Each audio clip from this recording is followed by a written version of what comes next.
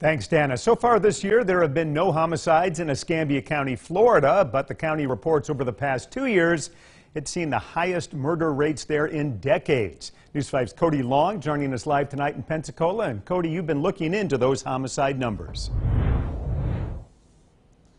Yeah, and looking back at the homicide numbers over the past 30 years, it's clear that 2020 and 2021 had the most deadly violence.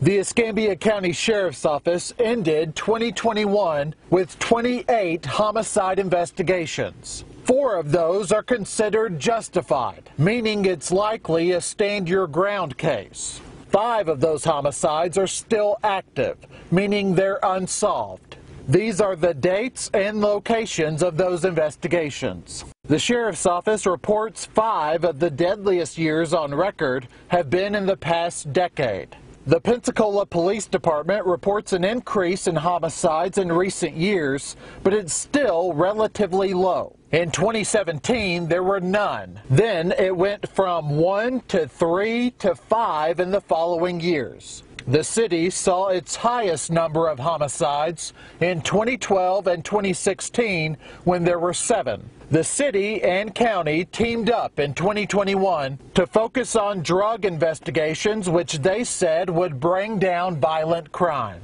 We're going to be riding many times in the same cars. We're going to go to the same search warrant. Oftentimes we'll go to the judge together to get a search warrant signed. When we share resources together and opportunities to collaborate, we do a much more effective job for our citizens.